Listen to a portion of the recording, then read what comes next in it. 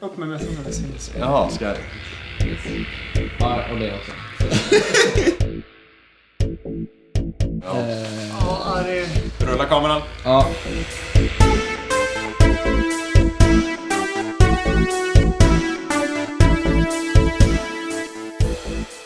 UFO är någonting som har växt från meningen. Skulle det inte vara kul att göra en rymdstrid med modeller? Så av någon anledning så blev det en sci-fi road movie med inte så mycket rymdstrider och modeller, utan mest bilkörning och slem. Ja, det är jävla bra sammanfattning. Filmen handlar om 3 utomjordingar som är på väg till en intergalaktisk fredskonferens men blir nedskjutna på vägen och kraschar på jorden. Och nu måste de hitta tillbaka till varandra för att sen kunna gemensamt hitta skeppet och fortsätta mot konferensen. Annars blir det krig.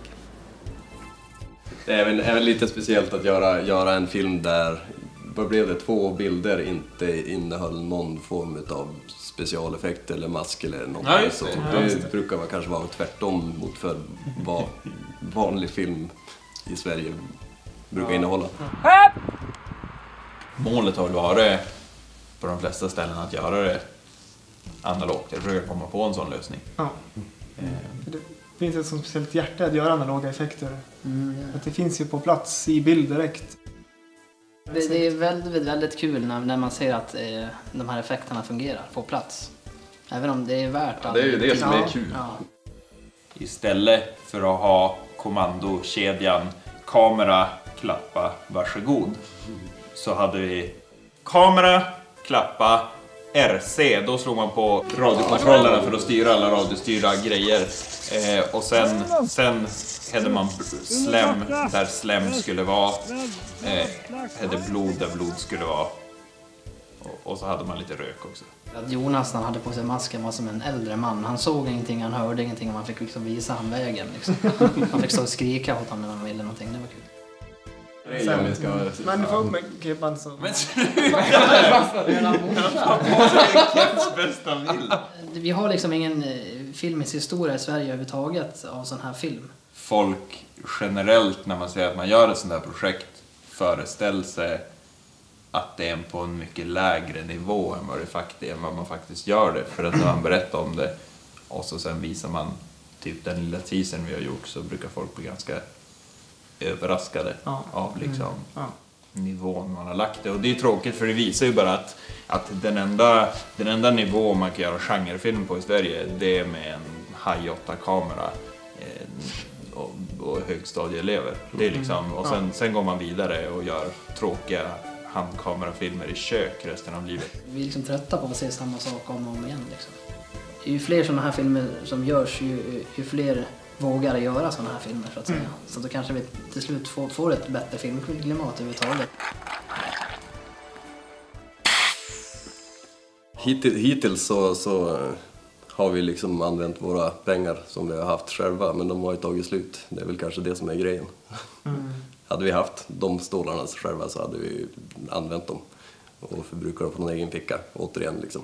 Men pengarna kommer gå till att bygga en scenografi, en rymdskeppsinteriör till exempel av, det är en slutscen helt enkelt, där vi ska bygga en 5x4 meters cockpit. Det man skulle se här inne om inte här var svart plast. Ja.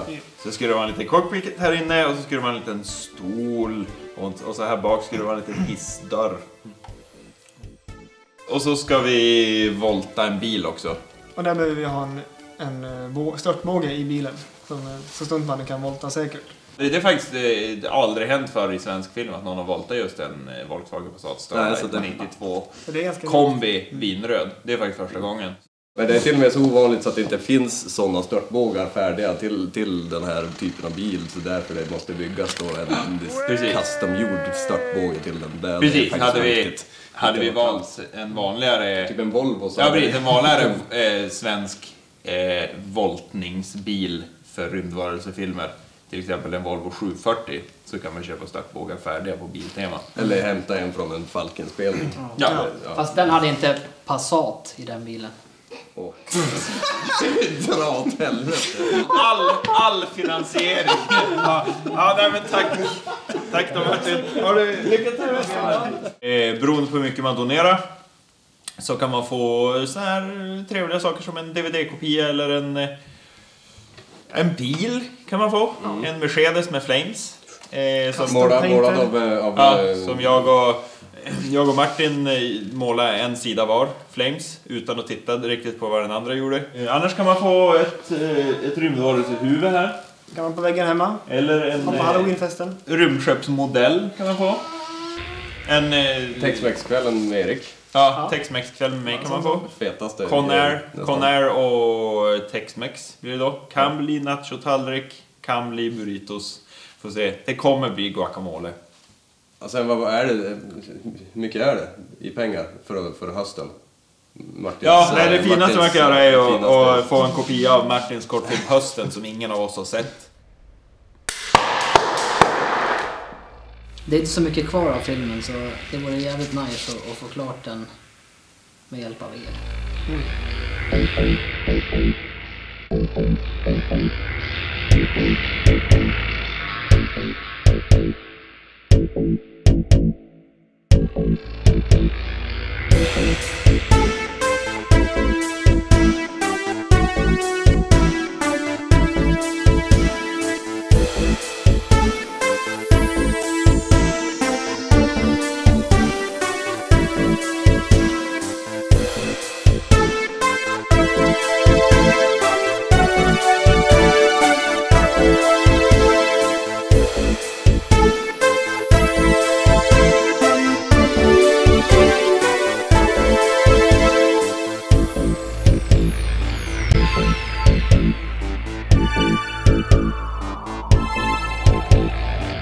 Thank you.